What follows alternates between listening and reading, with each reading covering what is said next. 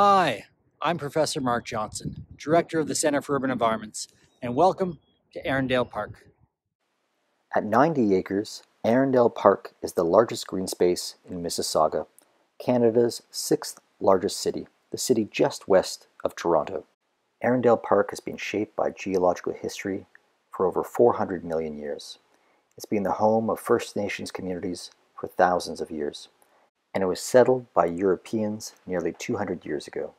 The most prominent feature today is the Credit River that runs through the park, and the often steep cliffs that date back to the Ordovician over 400 million years ago, where you can see limestone, shale, and sandstone when this was a shallow sea near the equator.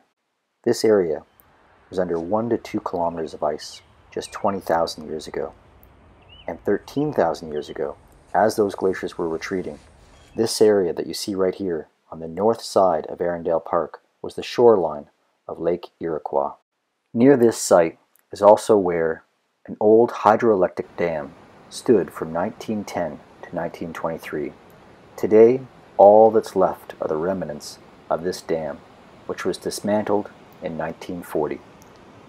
At one time, the Credit River supported a large population of Atlantic salmon. Dams like this one and 60 other dams along the Credit River drove that population to extinction.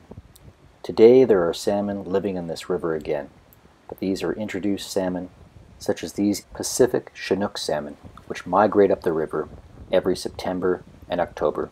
The river also plays home to rainbow trout and introduced steelhead. And it's these stocked fish that have made the Credit River a favorite among many fishermen. I hope you have the opportunity to explore this magnificent treasure of Mississauga soon, to walk its trails and learn about its amazing flora and fauna, and to get to know Erindale Park in all seasons.